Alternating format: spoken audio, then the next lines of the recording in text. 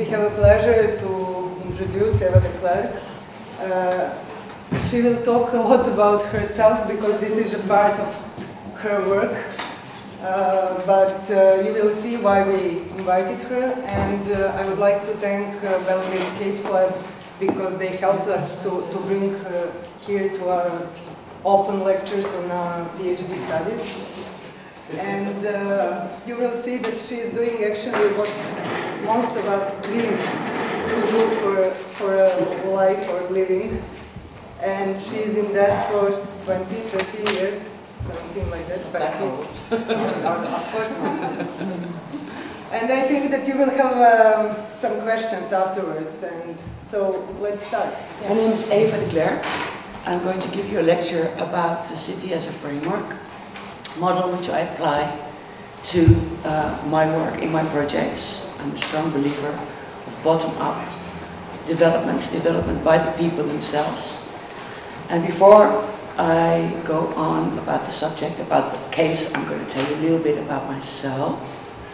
I have studied psychology and communication sciences, but I also had a very bad, serious car accident when I was younger, so I was in hospital for a long time. And after I came out of hospital, it was very difficult, and even in my studies, to go into the mainstream way of life. So I was depressed. I was, finding it very difficult to get like a status in life.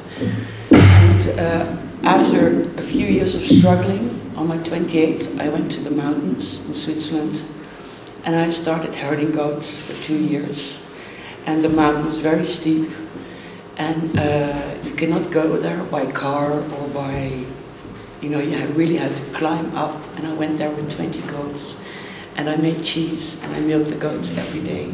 And after 2 years, it was a 2-hour walk upstairs. Every 10 days I would bring the cheese down with my donkeys.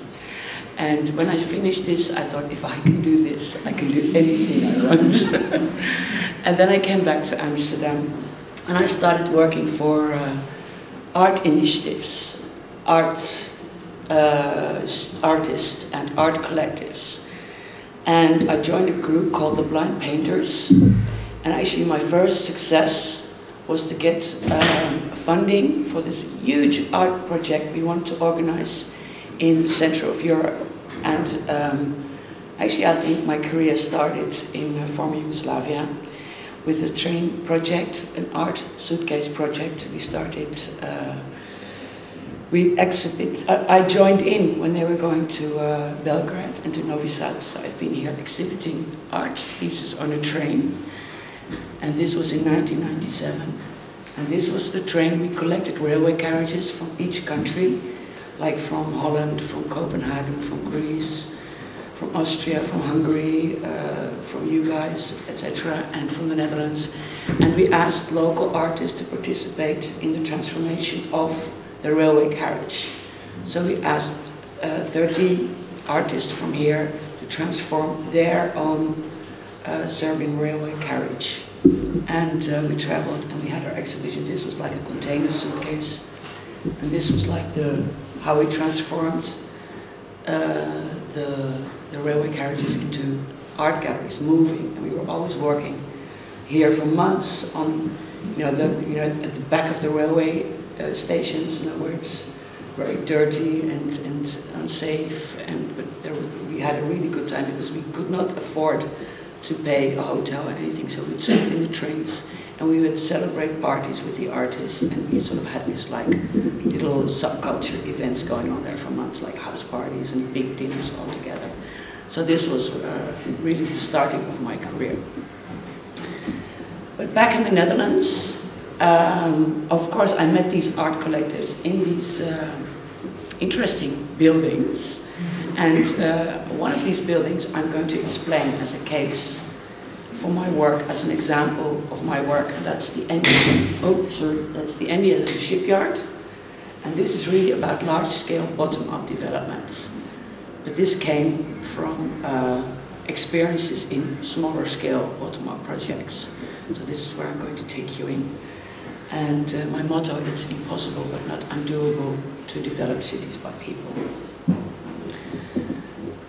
Before I tell you a little bit about the history, this is the river I going through Amsterdam, and the south of the river is the city of Amsterdam, and the north of the river was the industrial zone. And along this river, when all the industrial activities left in 1984, these buildings were like 12 big or many big empty buildings along the river, and it was really a no-go area. It was very dangerous. There was, you know, prostitutes on the street, and there was drugs, criminality, etc.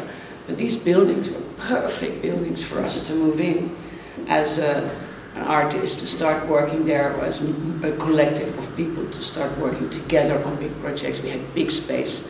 So these are some of the buildings I've been involved with. This is Bakhuis Wilhelmina. It's a really great example, because I'm going to tell you maybe a little bit of a horror story too, but I want to tell you the success of Bakhuis Wilhelmina. This was a building that they squatted early 80s, and eventually they managed to buy it themselves, because it was owned by the government, and they had a really good concept of buying this building themselves and buying it as a collective, and self-invest in the building, and that the value of the building would always go back to the public, would always go back to the collective, and it would always be open to the public. So they bought it for €1, and they managed to get a loan for €6 million, and they did it all by themselves. And for me, this was like a great example. And my former husband, he lived here, so when we were together, we really worked on this building to build our own studios and repair the whole building. So that's the first project. This is the grain silo. Big grain silo. I started also after the Blind Painters, I started working for site-specific theater. I don't know if you know what that is. Do you know what site-specific theater is? It's a theater that you make on the site. You have no concept, but you go to a rundown area, or maybe to a train station or something, and there you make up the art piece. You make with the locals, or whatever inspires you. You make it on the spot. And I was working with Silo Theater in this building there. And these were really great successes of cultural spaces in Amsterdam. These were like the places to go. It was like the Dutch avant-garde, according to foreign newspapers. It attracted a lot of artists from other countries as well.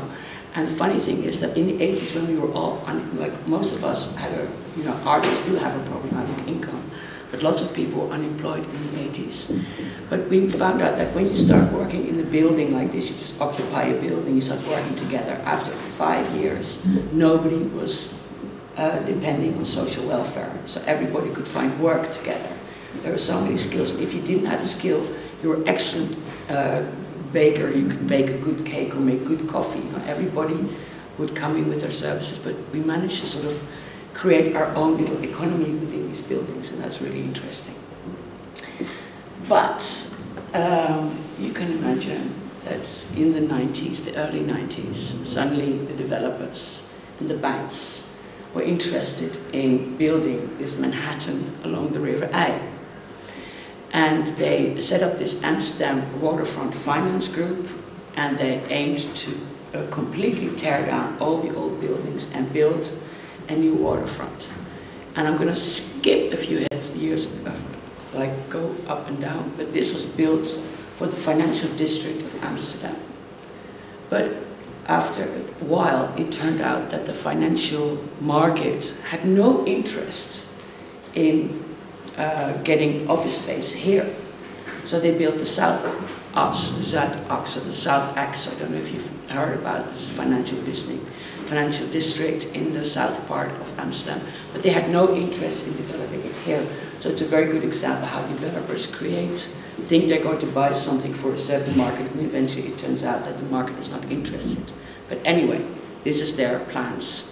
And also Rem Koolhaas was one of the people that was allowed to make the master plan. Well, I don't know if you think this looks familiar to you.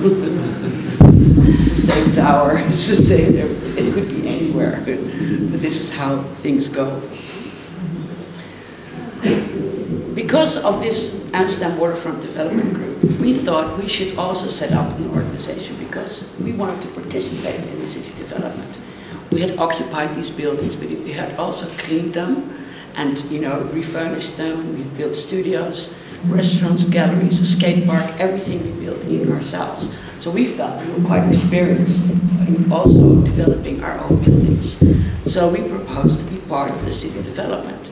Do not kick us down, but let us develop the area together. Let a top-down development exist next to a bottom-up development.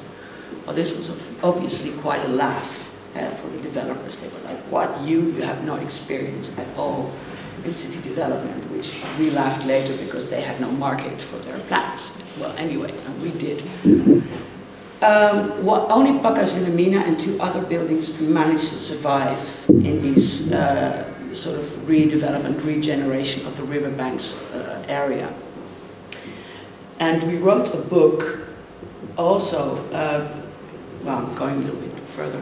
Well, before Pakhuis Wilhelmina was allowed to stay there on the area, we did write a book because we want to participate in city development, and we want to show and prove and also theorize why our movement, our approach to taking it into our own hands is successful, is also an interesting alternative town planning strategy or town planning model.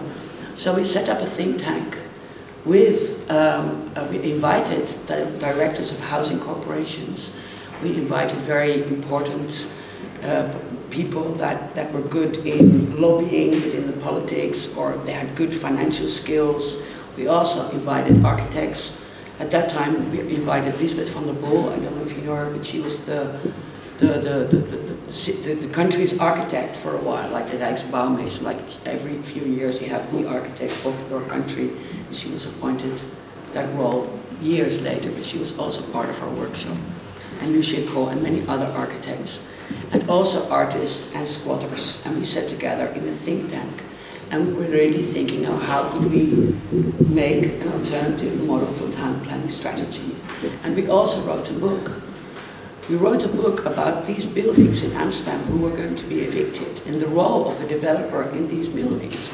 But we did not only look at Amsterdam, we also looked at other cities in Northwest Europe to see if there were any similarities. So we went to Dublin, we went to Bristol, we went to Copenhagen, we went to Rostock, etc. So we went to other countries. And we wrote this book. It's Dutch and in English. It's published in 1997. And we started in 1996 with the making of. And it's still actually really crucial at this moment, again, after so many years. Sorry.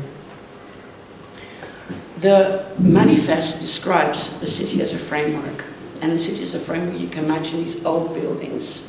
They're perfect, you know, old buildings built 100 years ago. They're very strong, they're very sustainable, they're very good, they have good foundation, and you know, and they have perfect measurements. They were maybe once storage spaces or factories or whatever, but in time you could convert them into atelier, studio space, big high space if you're like a sculpture, etc. So we thought, like, if you have these old buildings, these very strong, like framework, you know, the basic structure of a building, you could be flexible in the use, you know, inside. You know, first storage space, then studios, eventually yuppie apartments, if you're cynical. But this was all about this sustainable structure in which flexible use is possible. And flexible use means according to the demand at that moment. Like maybe at a certain period in life you need only small studios. Or actually when we started there was need for big studios, craft studios, like big studios where you could work. There were not so much computers at that time. Now you would say there's much more demand for smaller or collective studios with other sorts of forms. So you can really adjust the inside of a building, but the framework is always there. And it's also about development by the users themselves. It's like, how could you buy a building like this? How could you renovate it? How could you invest in this building? If you start with a little, you know, you can gradually invest in the building. It's like, not like developers that instantly put a lot of money in an area and develop a whole city. No, we say you can gradually invest in the building. We can create an interesting climate for people to step in and put in their money, and together as a collective we will gradually invest in the building. And also the value of the building will go up and will always go back to the people. So that's also one of the, and it's obviously all about facilitating self-initiatives, like really people who want to do it yourself.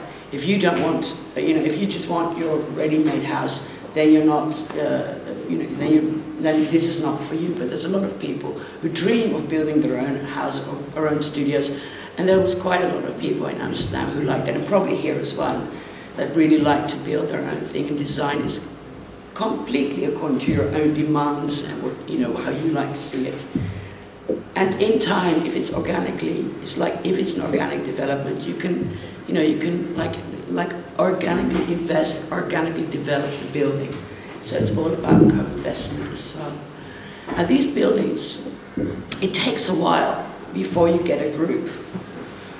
Because when you squat a building, in the first few years, you get a lot of fights, people coming in and people coming out. So it's very important that these buildings need a period to incubate.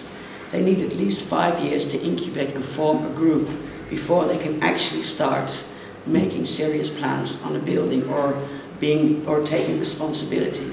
So the city as a framework is also about making agreements together, and this takes time. This is a people's project. You cannot demand it on it. People want to have a horizontal organization. They don't want leaders. So you have to know that this takes time. And it's also about how you could create partnerships. Like you always need an architect at a certain point to translate your dreams and your plans into a building permission, because mostly you do need a building permission. I haven't studied architecture and these big book of rules, I can't even read them, so I really need an architecture. But you can also be part, it's all about getting partners. And even if you want to participate with a housing corporation, or maybe even a developer, it's about that you're all equal partners. And either you invest time, but you can also invest services into this community, or actually it's maybe, a cooperative, or I don't really know the maatschappij, I don't need know the proper translation. Maybe, you could even see it as an investment fund, with just one fund per building, in that way. Despite the book, and the plans, and the manifest, and that Pakhuis Wilhelmina managed, one of 2 buildings managed to not get evicted, most other buildings got evicted, and that meant that 1,200 people, young people, artists, people just starting their businesses, entrepreneurs, but also the skateboarders that had built one of the most successful skate parks in, there was no indoor skate park in Amsterdam, but they built it themselves. They were evicted. And there was a lot of demonstrations, because Amsterdam was also getting so expensive. And these initiatives were so popular also in the arts and at the academies, and people were putting their exhibitions in. And it's also like, it took so much time in this incubation period to set up a network, to work together. It's such a complex thing. It's like a watch, the inside of a watch. It's so complex how you've managed to build that up. So in the 1998, the government decided to evict most of these buildings, and there were big riots, big demonstrations. And at the same time, our city invited, or every 4 years, our city invites a cultural criticaster, or someone from another country to give a cultural comment, or give a comment on the cultural climate of Amsterdam. And this time it was Trevor Davis, who came from Copenhagen, who was asked by our government to give, his opinion about the cultural climate in Amsterdam. And happily enough, he was the patronage of the train project, so we knew him very well. And he was writing about Amsterdam and saying Amsterdam is really losing it. It's only focusing on the consuming of art, on the big museums, the high-rise, only on profit development. And that it was kicking the most important group out. The young people, the starters, the low incomes, and also the humus layer of the industry, of the creative industry. If you have not a subcultural scene, or It will not feed other countries, other businesses you want to attract to Amsterdam. And that also Amsterdam is losing its tolerant image and its attraction, and that it was always liberal and free and experimental, and this contra image of Amsterdam. So there was a lot of critique, foreign critique, on the city policy of Amsterdam. Also at the same time, we wrote a letter to the government with all the 12 buildings. We wrote a long letter. There was a hearing in the government. But we got a lot of support also from other institutes, like the universities, the academies, the Pop Institute, like the more institutionalized organizations also had the same problem. They also couldn't pay for the space where they were having their, were doing their schools and educations. So this was a big, big problem at the moment, but we managed to open up. And at the same time, of course, we were sort of like at the train station, at the airport, putting up posters, do not travel to Amsterdam, it's fucking boring. And it's still boring. It's getting there again, so I'm going to have this story and then it's going to be really great and then it's going to go down again. But anyway, this happened in 1998. So we got evicted, and I was in the Silo Theatre, and I was looking across the River A, and I looked to the north, and I once went to this really beautiful performance of Dochtroep. Dochtroep is one of the most famous site-specific theatre groups in Europe at that time. It doesn't exist anymore, but they had this wonderful performance at the NDSM Wharf in the north.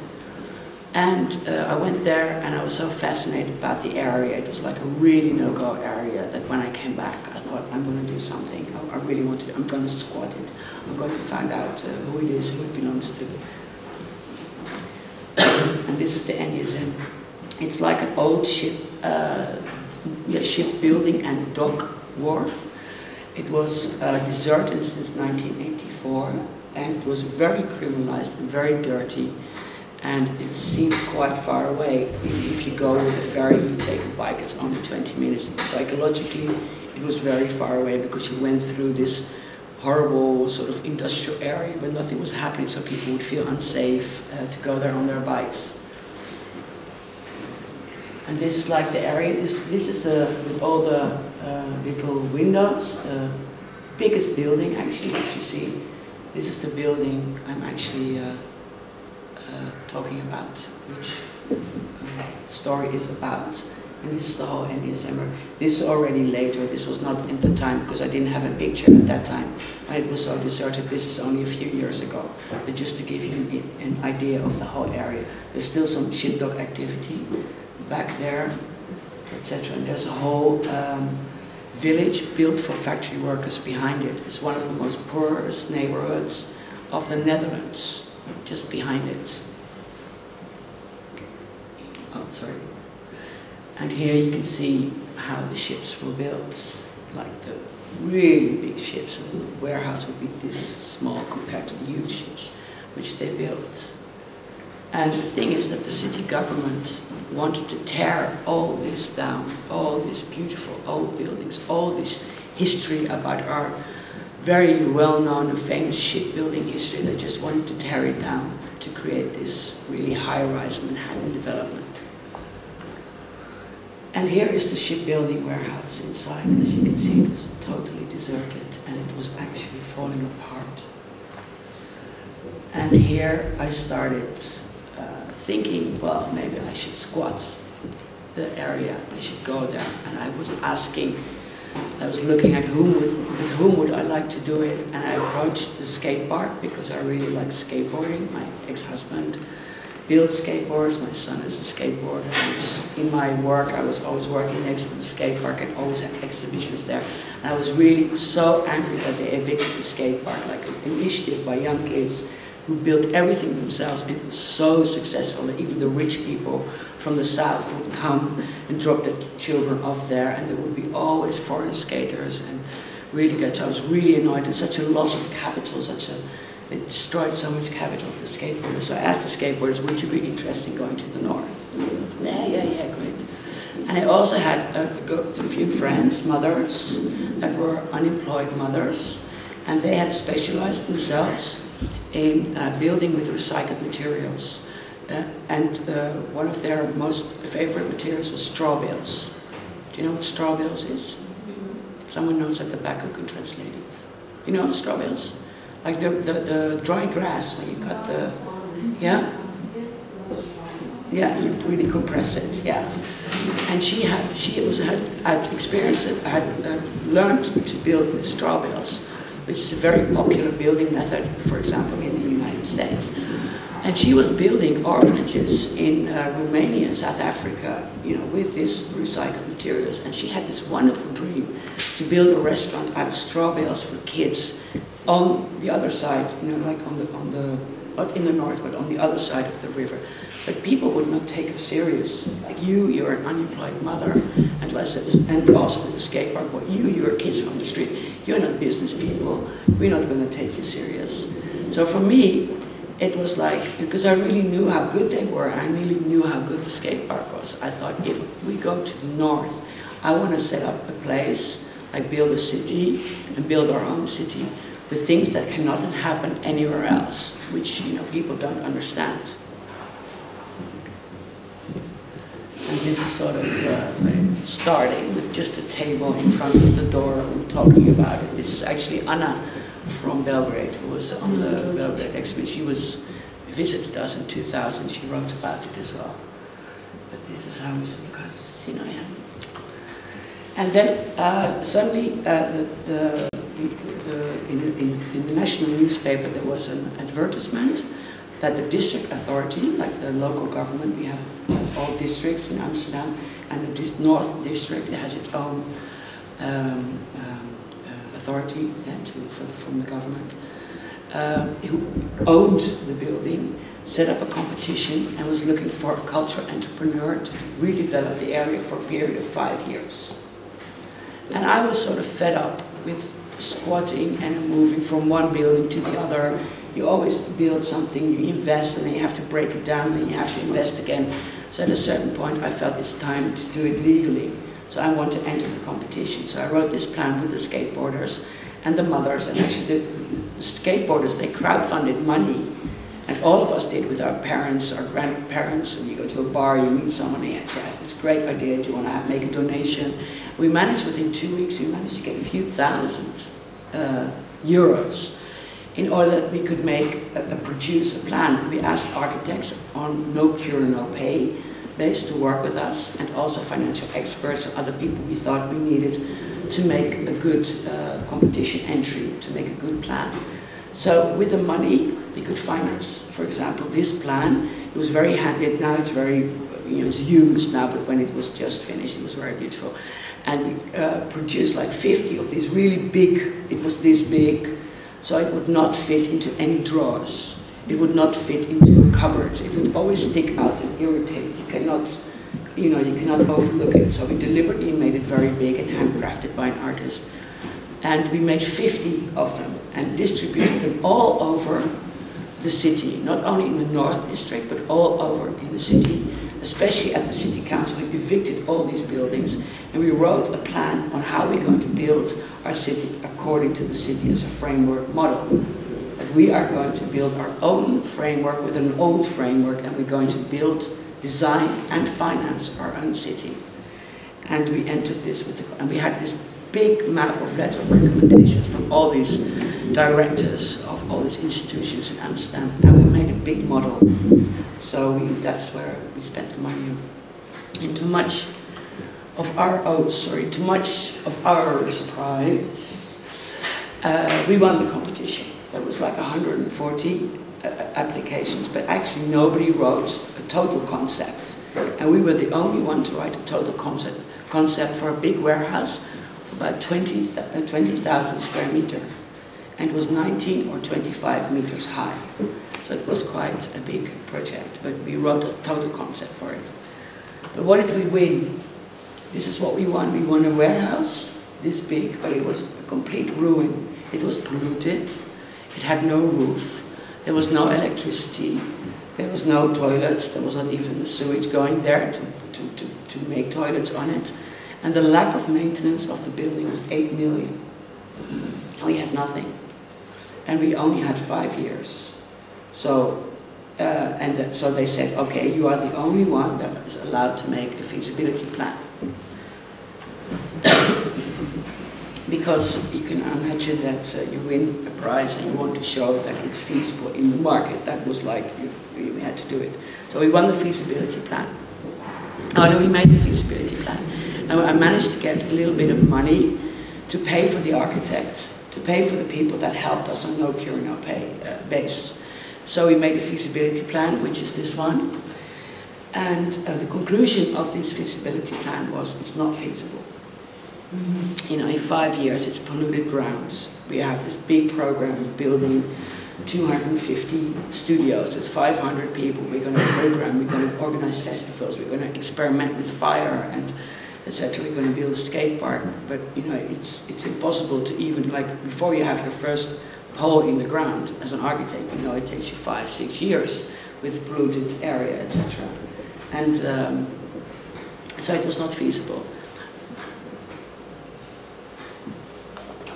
And then we lobbied to get a contract, say, oh, then I said, okay, if we can buy it, like Bakas Wilhelmina, the warehouse Wilhelmina I mentioned before, who managed to buy it, then we can go to a bank and we can make it feasible, because then we can have a lease for 50 or 100 years, because the city doesn't sell the land, but he leases the land. And we could have, but no, they didn't want to sell it, because, yeah, you know, it's a temporary project, and who are you, etc., etc. So, but they did eventually give us a 10-year contract.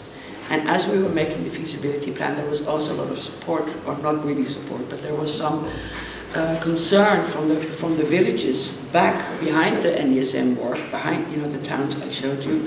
The factory workers were very annoyed that they heard that the government or the district authority was going to tear their buildings down. So they managed to lobby that the buildings would get a monumental status. So it would not be torn down. It could not be torn down. So with that happening, and we got the monumental status thanks to the old factory workers, we managed to eventually get a lease for 25 years. So with this plan, I calculated, feasibility plan, it's 30 million euro, 30, and that we, 500 poor people, artists, skateboarders, can account for 20 million euro, and that is 10 million euro of our own money and effort and time and services, which you need. And we could, because we also pay rent, because we had to rent the building, pay rent. With the rent, we could get a loan of 10 million. And we were 500 people, and that's a big group. That was our calculation. But because we couldn't buy it, we lacked, we didn't have enough, like it was 30 million, 20, like 8 million short. That was the lack of maintenance. And so I lobbied for the 8 million, and actually I won a prize with the group, the Kinix Nord group, that we were the most innovative example project of the Netherlands, because we were doing something which had not happened before. We were doing something which did not fit within the building regulations. There was no law for it. And we also were such a big group, it was like innovative. Like a big group could commission several building projects. And also, because now we had a monumental status, I want to have a sustainable energy system. So be actually completely self-sufficient in our energy needs. So this was way back in 2000. And I won a prize. And there was some the center city wanted to have in certain no-go areas, they want to have like youth centers, like in the north, in the far southeast, in the New West. They were like the most unpopular places to go. So, but because I was there with the skate park, they said, maybe you want to be the start of this youth cluster. And they provided us with money to build a floor for, you know, just one layer for the skate park to be built on. And eventually I managed to lobby for the rest from the city government, because we needed affordable working space, because there was so much demonstration also by the institutions that the rents were so high that they set up a fund to create affordable working spaces. So we managed eventually to get everything nicely organized and have a contract. And then I said, okay, great, now we know it's feasible, we know we can do it, we can know that. And then and everyone was happy, and the government, blah, blah. And then I threw all the plans away. Because my belief is, it's first the people and then the design. So while it was still a ruin, we just moved in. with, you know, we all drew a chalk line on the ground because we had no money to start. So I said, okay, if you want to be part of the project, you can come in. We draw a chalk line on the ground. Everybody who wanted to be part of the project had to pay. Not much, but you had to pay. Say, €12 per square meter. So if you want 10 square meter, you know, it's like 12 per year and per month. So in that way, 70 organizations moved in within the chalk line, and we managed to get a little bit of money to start paying a little organization. And because we didn't have all the subsidies yet to start off with. And this is how it looked like in the beginning, and this was actually a really fun part. So in the ruin, we built a little village already with no, you know, no plan, no grid, nothing. There were no toilets, still no toilets there. I don't know how we managed, thinking back. Yeah, 3 toilets we had eventually, yeah. So this was like the beginning, just first the people in, and then we're going to start designing it. It will take us a few years to get the building permission, but at least we're there, and we can promote it, we can attract other people, and we can show that we're serious. We are in there, and we signed the contract also to rent the place, so we could also pay rent to the government and district authority. And then we started workshopping. In 2001, we set up like a workshop group, not of all 70 people, but say like 12 people who were really interested in being part of the design group. And we workshopped together, and we invited a philosopher, an architect, but we also thought it would be very smart to invite an urban planner from the city, because, you know, we are a building in a whole area, so it would be good to invite also the urban planner. And we were inspired, like first you have this building and you start to observe, and what does it look like? You have these stones. It was a very bad neighborhood. Like everybody thought we were crazy that we were going to start there. So we observed first the place, and then we started sort of associating and looking for the soul. And we were inspired by 2 artists eventually, about Constant Nieuwenhuis. He's the Cobra artist. He was like the new Babylon theory, the Homo Ludens, building decks.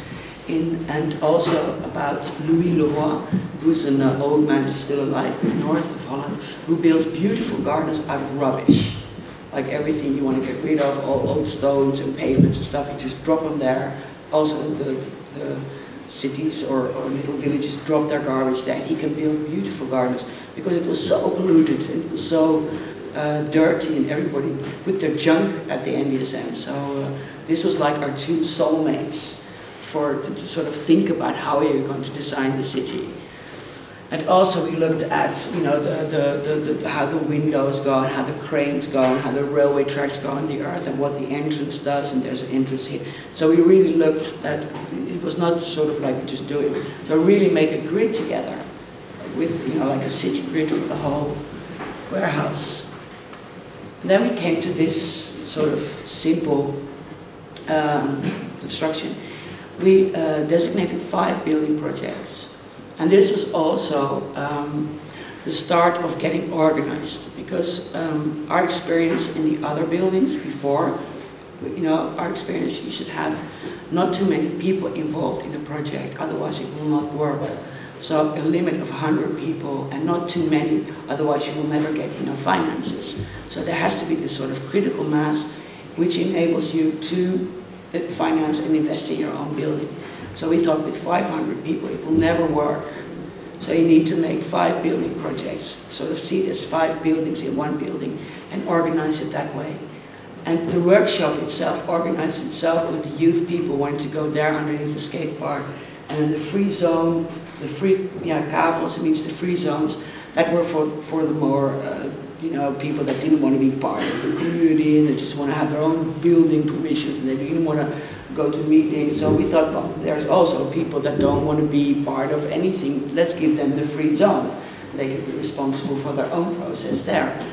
And then we had the east wing, which was a lower part of the warehouse, only 8 meters high, which was all the theater groups in circus and special effects and big puppet theaters, the site-specific theaters.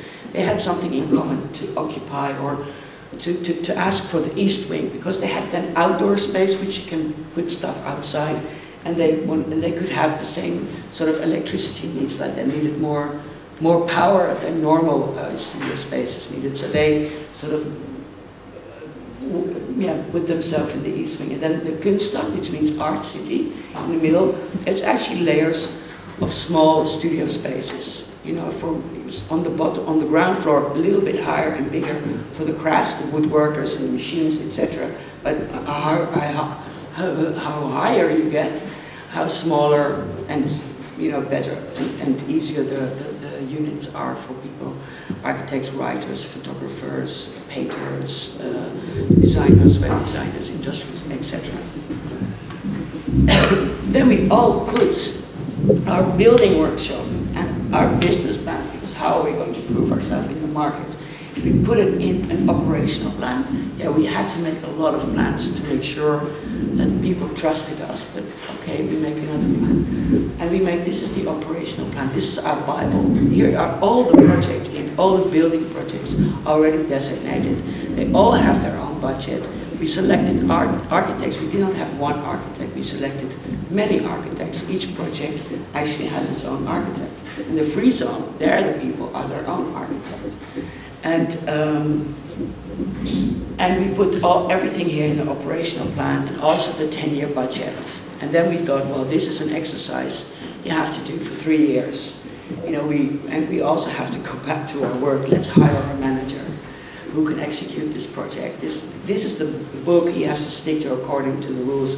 And all the rules that we made and the agreements we made together in the book, and we hired a general manager to exercise this. And this is the East Wing. You see, it's sort of like, it was completely open, but we cleaned the floor, got the pollution out, and we built fundings, like there are 12 beuken, what we call compartments, empty compartments, but we put holes in the ground so it could be the foundation of a heavy wall and construction. But only that. And then these companies all went in and built their walls together with the neighbors. And here the facade, and at the back it's all their own, building it in themselves. It's their own money and even their own labor. So the labor we also estimated, so that's 10 million, whatever. It's 1 million was this project of own investment. This was the design for the skate park, which was designed for the skate park, and it really got built. And in 2005 we opened the skate park. And this, in the years, has turned out to be the only skate park in the Netherlands that doesn't get subsidy for their organization, that has 11 employed people in their organization, can pay rent. Not in the first years, of course, they didn't have to pay rent in the first years, but because they grew and grew and grew, they were eventually, after a few years, were able to pay like 70,000 euros, which is a lot. But they were very successful, and they were a top-rated skate park in Europe. Here is the framework. You see this literal framework of this design. This was like, we had two sort of moments. That first, it was difficult to get the building permission for the whole infrastructure of the building, because it never existed before. And that's why we got the prize from the national, the country, because we were doing something where then there was no rules. So it took us quite a while to get the building permission for the infrastructure, the fire measurements, etc., etc. It took us 1.5 years, and it was accepted unchanged. So that was, we were able to select quite a very good companies. And the second was that we asked for building permission only on a city grid like this, with no end image, because actually our organic development is also without an end image. It's an open end. So so this also has never been done before. Yet you apply for a building permit to just build a framework in which you promise that everything will be built within the building regulations, and they check afterwards. So it was not even for us to organize and control if everybody sticks to the rules. The government does it afterwards anyway. That was smart. And here you can see how we built. Everybody built their own studios within the framework. So we had certain rules. You were not allowed to have more than 100 square meters per person. If you wanted to have more, because you were a big group or a big collective, if one of you moves, you have to build back a wall again.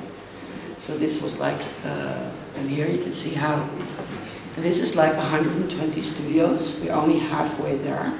120 studios, 250 people have now invested 10 million of their own money into a project, and they're not rich. They're really not rich. We can hardly survive. But we managed to do this. I mean, you can only do this once, you understand that. Yeah. In your life. This is my office. I put 3 containers in. And you can take them in and out. So I'm a true city as a framework believer, as you can see. And it's like when your contract ends, you can take it out, you can take it with you. So most people might want to stay. But if you want to go out, especially like windows and doors are really expensive. So if you move, you can take them out again and leave it to the next person to finish. This is also from the most popular and most photographed angle in the warehouse. You also see we have a diagonal. We wanted to create a connection between the front door and the back door, which is a diagonal. And this we call the Broadway. And behind the Broadway you have Times Square, and there's Times Square there. So we were inspired also by the windows. You see the lights are on the street, so the lights would fall in to the windows and the cranes, etc. We were awarded a prize in 2007, 2008. We were on the cover of the Yearbook of Architecture, which was great. You know, we never planned to be successful. We just wanted to be a functional, cheap, self-built city. And but we had a great critique on this. Was like pure architecture, that you build something which the people can really put everything and build everything in according to their needs. So this was, and this is the restaurant of the unemployed mothers. They designed a beautiful building out of straw bales, but they didn't get a building permission because not because it's unsafe. A straw bale building is one of the safest way to build. If you put open fire on a straw bale, it will not burn. It takes a while. It will smoke, of course, but it will not burn. But they, the government, the department where you apply for your building permit said, it's not industrial enough. And this is like a temporary, like we are temporary projects. So what we did, that she built a kitchen and toilets out of straw bales, and we found this lying somewhere else, and we put that over the straw bale house, and we filled it up with sort of this plastic glass, which is not really sustainable, but in that way it was industrial enough. And this is now one of the top 25 restaurants in Amsterdam. And she's not unemployed anymore. She's giving labor to so many young people. It's amazing. And that's because she loves her work, she loves to build, she really takes care of the garden, she really loves healthy cooking, etc. And of course it's a lovely area, which nobody liked before. You cannot understand why. Well, these are the costs. I will not bore you with them. It's like 30 million, I'd already explained. 2/3 is financed by us, 1/3 we managed to get subsidy for. If we could have bought it ourselves, we could have done it without subsidy, I promise you. It's also a place for festivals, and also according to the city as a framework model, there's also, sorry, I have to take a drink. There's also, like, what do you do with the outside space, with the outdoor space? You can imagine the MESM is now many of these buildings that all have different owners. But how do we organize ourselves for the outdoor area? And this, therefore, we set up a separate foundation to manage and program the outdoor area, which, so that's also interesting to think about. Also in our warehouse, you have these 5 building projects. They all are responsible for their own building project, but we have another foundation that's responsible for the hall and the outdoor area between the studios as well. So this is an interesting way of how to get organized together. And also the government is part of the foundation too, because it's responsible for outdoor space and safety, etc. But also the owners of the buildings, and it's really interesting to do that way. Of course, we are getting a lot of attention abroad. In Der Spiegel, the Kulturstätte, we were like getting like every big magazine. Only 2 years ago, 1 year ago, the New York Financial Times wrote about us that we are in the list of 5 most interesting places in the world to see. So it's quite amazing that it's such a successful project. But as you can imagine, because of the success, all these wolves are sort of walking around us, and all these developers are. This was 2007, just before, just like from 2000, it was this big economic bubble, and everybody was building and frauding with building stuff and etc. And then the developers wanted to buy the whole NDSN area. And you remember I told you that we hired a managing director to exercise the operational plan. Remember? He was very expensive. And we couldn't pay him. So the government said, okay, you pay half of his salary. And he was also an old civil servant, or he was actually the former managing director of the urban planning department of Amsterdam, or the city development planning. But then I was pregnant, and well, I thought he was great. And so we hired him as a director, and we never formalized ourselves, because also we had to set up a foundation. We were first a working group, Kinetic North. I don't know if you know anything about Utot is Upot and Ukin. I will not bore you with science, natural science. The managing director was supposed to do the plan, and he was asked to, like, we had all the finances sorted in our 10-year budget. We had the building money, we had the programming money, but we didn't have the first 5 years we would have a debt of $500,000 because we could not rent from day one. You know, it takes 5 years to exercise all the projects and get the rent. So he was actually asked to do the whole project, exercise it, and also make sure that we find some way of pre-financing of the first 5 years.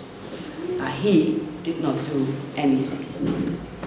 We didn't see it for the first year because we sort of looked up to him. You know, we thought, who are we? And he's like really this man, manager of everything. And he was not doing stuff according to our operational plan. So he was building projects which there was no, building something where it was not accounted for, because we had really strictly divided our money into building projects and already commissioned architects to work on the building permits for us. We started getting real expensive people in the organization while we knew we had a little bit of money just to pay him. And he started buying artwork, and it turned out that he was just divorced. He had this mistress with really bright red curly hair, and NDSM was becoming popular, and he really thought he was the art pope. And the first thing he did, he ordered a press photographer and put himself like this on all the papers, and this was like a guy, you know, this crazy guy, and he did not do, and within 2 years, he created a debt of €2 million. Because he didn't stick to our plans, and he had no budget control, nothing. Yeah? And so now I didn't talk about the problems we have got. I saved that for you guys here. And because he was making such a mess, and we had to set up a foundation. When we got the subsidy, they said, okay, we give you a subsidy, but you have to be a legal body. You have to be a foundation. But we want our board to be external people of importance. So we never formalized our own positions in our own project, our own organization. We were just so happy and so naive, and we were like, the government is our natural partner, we're going to work together. We wrote the operational plan together, it's the Bible. Everybody who gave us money said, if you stick to your operational plan, then it's okay. If you don't stick to it, you have to give it back. you know, like that. And he fucked up completely. 2 million euros, so he had a serious problem. And what he did, without us knowing it, he was selling the warehouse to a developer. Just after we invested 10 million euro of our own money into the project. So when the city as a framework opened, you know, when the framework inside with all the studios, they opened, we found out, so our opening party was like, everybody was there, all these really important people, and we just, you know, really accused all of them of fucking with us and such as it was not a party at all, and it was supposed to be the prestigious City of Amsterdam party. So since then it was very difficult. And and he was trying to sell, and because also he was working for the government, and his friend was the mayor of the district authority in the north. Because obviously the mayor of the district authority in the north had also failed that he could make such a big mistake. So they became friends. So they together decided, well, maybe the solution is to sell the warehouse, and then we sell it for 5.7, and you know, everything is okay. And we didn't know about this. So when we heard about this, they were already negotiating for 2 years. I asked, can I also put in a bid? You know, I also want to maybe be asked to buy it. Why is it all under the table? And they said, okay, you have 2 weeks. They just, of course, crazy, and still so naive that I was. So I asked the board of the warehouse Wilhelmina that bought it, you know, they have all these people and venture capitalists, and I asked them to help me. And it turned out that we could pay 6.4 million instead of 5.7. And, but they didn't accept the bidding. And our group was obviously so big. Although we were just trying to divide ourselves in 5 organizations, suddenly everybody felt that we should unite and all be one against the enemy. So they lost track of setting up their own organization, and then we became like this big group, and also fighting and blaming each other for it, and the government was saying, oh, see, you cannot buy it yourself, you're only fighting. So it's just horrible, instead of looking at our bid and say, wow, what a great plan. Because the developer only put in a paper and said, oh, I'm going to pay 5.7, I'm going to work with this company, and I'm going to do it like that. And this company was already going bankrupt, so it was really strange. But anyway, we can ask about this later. But this was horrible. And this is the protest. The Principalis developer is going away with our capital. Principal Capital is going away with our capital, and all wants to pay. But the crisis in 2008, so the selling didn't go on. So our building was not sold to a developer. But we were stopped to develop it any further because our foundation had just been ripped apart. The former director and the mayor of the city hall decided to get rid of all our board members and put new members in, and they were all, each member was part of a different political party. Because it turned out to be that NSM is like the place now where future development, like waterfront development, has to happen. And they're going to earn lots and lots of money, so they don't want us to develop any further. They just want, actually they want us out now. And but now this, last year, the developer of the NSM, a quarter of them went bankrupt too, and they're actually not managing to develop anything at the NDSM work. So we're in this sort of still fighting and still sort of where are we now mode for the last 7 years, and nothing is actually happening.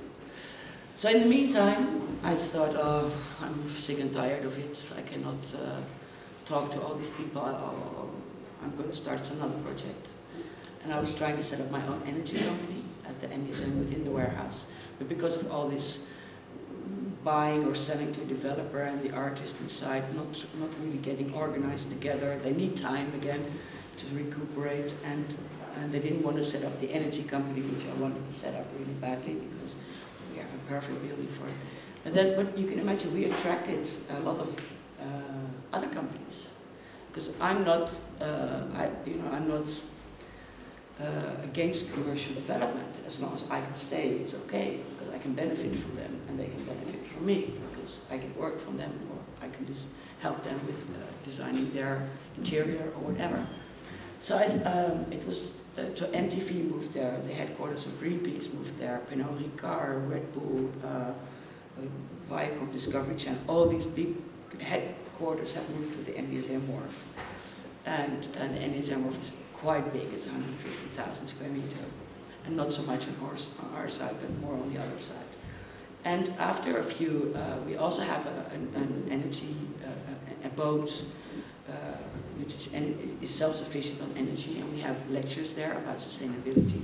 And we met our neighbors, and then suddenly a few of our neighbors were also very interested in developing the most sustainable business districts in the Netherlands. So we joined together and we set up an energy company called NDSM Energy. And we exist now for 2 years, and we're now in the top 10 of energy companies in the Netherlands, which is working very well. And I'm like really poor, I can only pay a share of 50 euros. And the other company who has, like a lot of people invest 20,000 euros, we have the same vote. So it's, you know, it's not about how much you bring in, it's like equal votes, etc. But anyway, if you go, we go too. So that's also a nice development which is happening now at the moment. And so we're now setting up this self-made future because the development is not working, like the waterfront development. Only 20% of the waterfront plans has been developed. And the companies there, they really like us. The skate park has been evicted last year, much to our anger and false.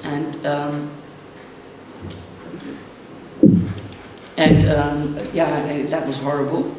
But we were building a new skate park. I'm building a new skate park now with companies, not with authority, not with the city anymore, but just with our sponsors like Nike, Red Bull. They really have a common interest in skateboarding, so we have a good new skate park we're building there. But it's still really horrible that the skate park that managed to get the money together for the first time that we actually could start a whole project. They didn't even get that much support from the artists who were building inside. So I cannot say I blame the government for fucking up. I also blame ourselves that it's difficult to get organized ourselves in that way, and also because with our foundation out of hands now, we have no say in it at all. Oh, that was a bad end there. Yeah, I want to make it up. But anyway, we are working on a self-made future now, that we are getting together again.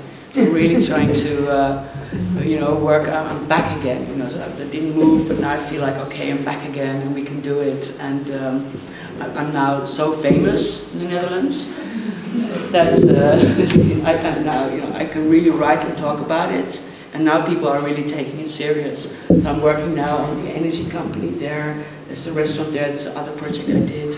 But I'm also working in Japan on the shipyard. And I've worked in Berlin and Berlin Tempelhof, activating the field with the people. So I'm getting a really big reputation. I've been asked to give the lecture every 5 years. There's this really big lecture someone is allowed to give, and you get a lot of press attention. And I'm going to write. I'm going to lecture about this in a very nice, but also in a very hard way at the end. There's a lecture that every 5 years, and the last time it was the Prime Minister who was allowed to give the lecture, and this year it's me, so I'm going to really hope that we can make it for the better. Yeah, thank you, that was me.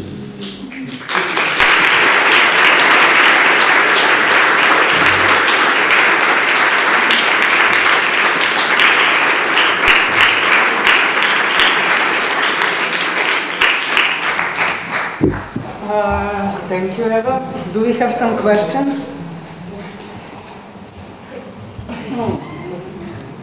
How come? Is anybody involved in the SWAT movement? Yeah.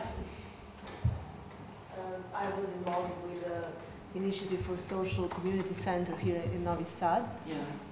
And I was really listening to your story very carefully. Yeah. And now at this moment, I felt that the initiative is a little bit dissolved, and the people are a little bit tired from old fighting for space, or and it became a little bit that small collectives are gathering all around the city and working together, but these huge ideas of claiming the space, fighting for space is not so vivid anymore. Yeah. So yeah, it was. I don't know whether you are familiar with the story of Social Community Center, but you had this photo, first photo for the presentation. Yes, it was a huge. Yes, it was a huge movement, and for Novi Sad, it's something very untypical.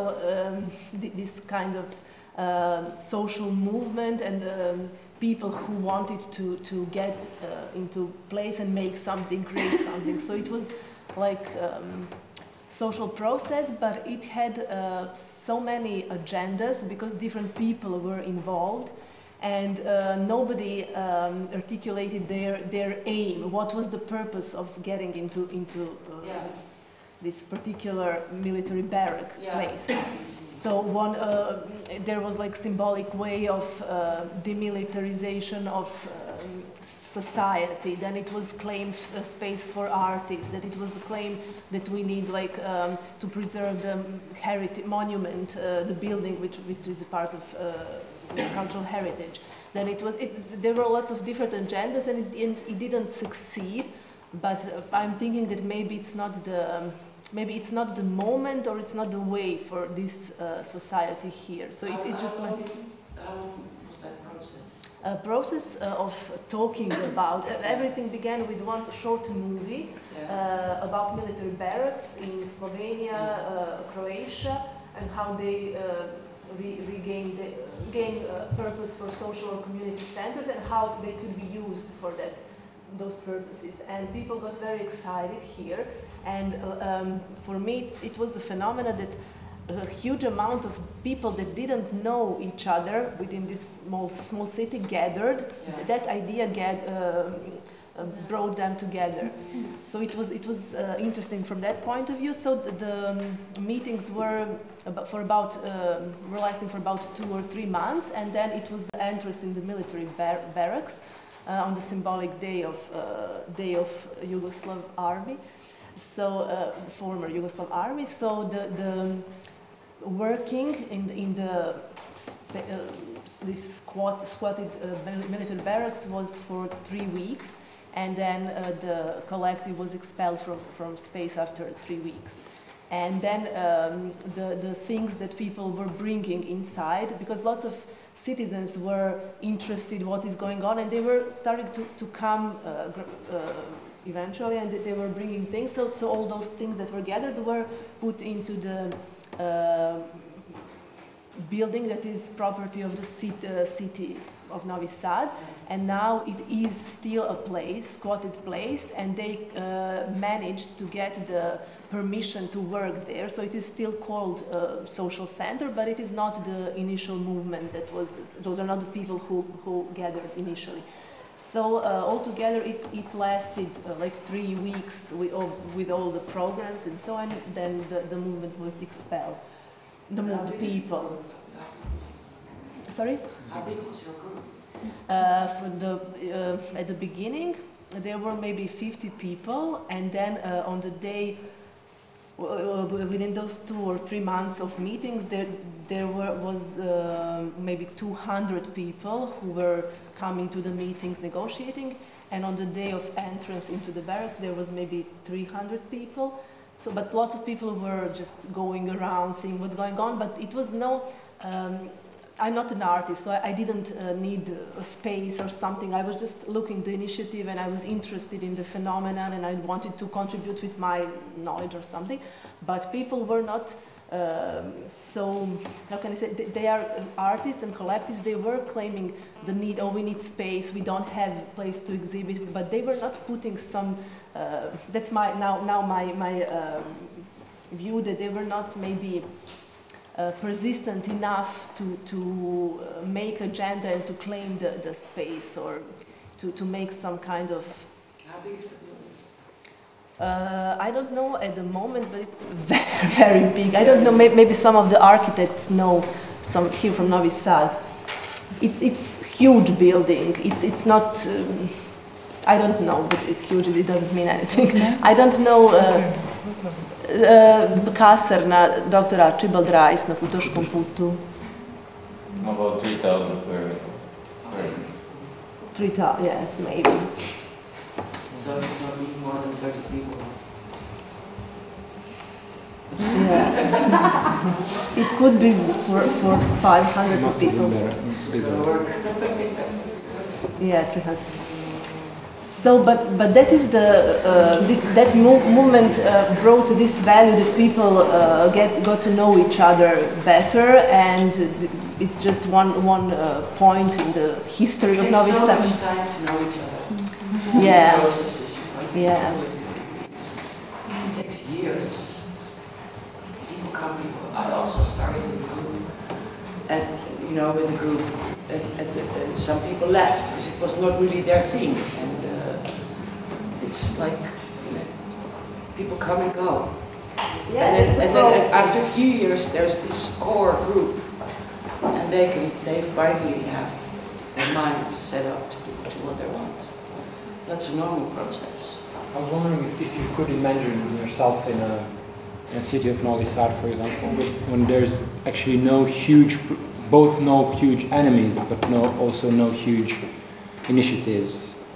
So everything is a bit calm, and yeah, people are like, we could do something, but then government is also, well, we are not sure if we want to support. So everything is really lo-fi, no heat. No energy. What would be your first moves to heat it up a bit? Go to the DC and say,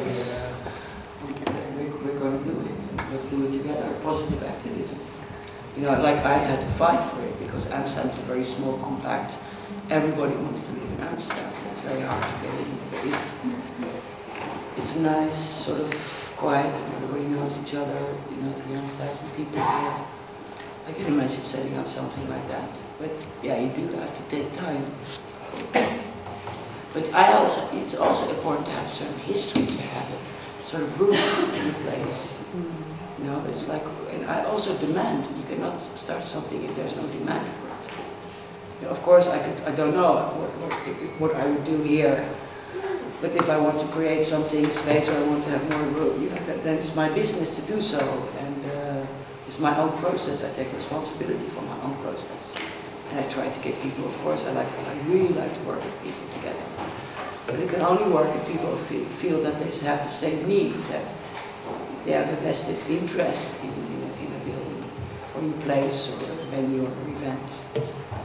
And it's also, I believe everything is also, like what you do, it's not like you're going to earn lots of money with it, but it is an investment in yourself. That's what I believe. And there were so many people on the street, there was no affordable working space. You can imagine, we could have 5 warehouses filled with these people. So if there's not a big demand here. But do you think that the building comes first as some kind of provision, or is the community? Well, it depends. I like to do stuff in really kinky buildings. Like far out big, that's attractive for me. And especially if it's somewhere on the river, and where now there's boats going all the time, and yeah, that's the place where I would put my money in. I would not put it in a flat somewhere far off where there's no identity. I think, yeah, but you can maybe think the other way around. Would you like that? Much more. The only thing is what I really hate, that what we started was unplanned and spontaneous. And now, I don't know if you're acquainted with Richard Florida, most people aren't anymore, but some. After Richard Florida, this whole bottom-up spontaneous development became an instrument for gentrification, like me entering the competition. What was I thinking? Of course, I'm being used to gentrify the area, but I thought I'm going to have the city as a framework model, and we're going to stay there if we can buy it forever, and if we stay there for 25 years, I'm going to show the world that it's possible. And I want to have sustainable investments, like long-term development. And it's crazy that we managed to find so many people with hardly any, very problematic income to put all their savings and energy and free time into building. I capitalize labor as well, like it's not only. So if you ask someone to build it for you, you'll pay more than you build it yourself.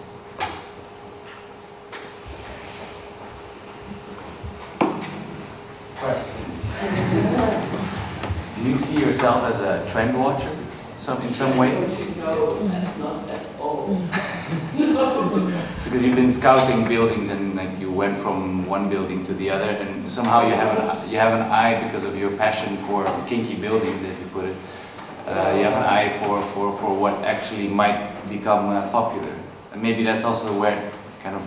Actually, I felt very much drawn out when I was growing up. When I was, after I was in hospital and I came back and was in university, I felt very comfortable being part of society.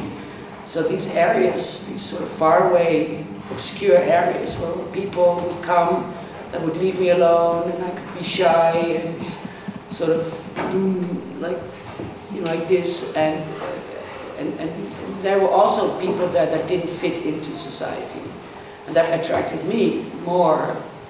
Of course, in the building, in the beginning, I don't know, they were just empty and beautiful. And I have this history of art projects as well on railway stations and empty factories and mega theaters. So I grew up in England, which there was all these ghost houses and empty. So it's something in my nature. It's not. But I'm not a trend watcher. I'm 20 years always late in fashion.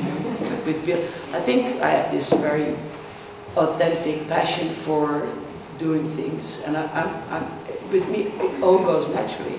I didn't choose to do this. It just overcome me. But I have a lot of experience already in these buildings and how groups work and how communities work, how fights go, and I cannot tell you how to do it. I can tell you how to do it. I know exactly how to do it, but it won't help. You have to find out yourself. I can only just be a sparring partner. But I know exactly how to organize my own artist friends, but they will not get told by me. No way. So they have to find out themselves. So now, after I stopped. I went to do other stuff in 2008. Now they come back and say, yes, we should organize it like that. So that it proves that we need to incubate first together. And now they say, yes, we should divide ourselves in 5 different organizations. It's not working. And now it's working, I hope. But a trend watcher. Are you a trend watcher? But I may have this paranormal gifts. Okay, do we have more questions for Eva? Did you like it? Yes? You're inspired. Did you hate it? Nobody? No? Could you imagine yourself doing it? Because I really hope that I inspire you. Like, if I can do it, really, you can do it too. Because I was so shy, etc. after the Alps. Does anybody think he can do it? How old were you when you started this project? 32. Actually, I don't understand what's going on with the house, the warehouse. What's going on actually at this moment? At the warehouse now, we are regrouping. We are regrouping ourselves, and sort of we have more people, parties in the neighborhood helping us out. We set up an outdoor foundation, writing a book. We're trying to get rid of our manager. That's our biggest aim, which we will succeed in. And I still trust the happy ending. Strange enough, and I've learned a lot from it, even though it's a horrible story. skate park is a really big deal, that our contracts end next year. But we're not going to go down with a good fight. And, maybe we'll...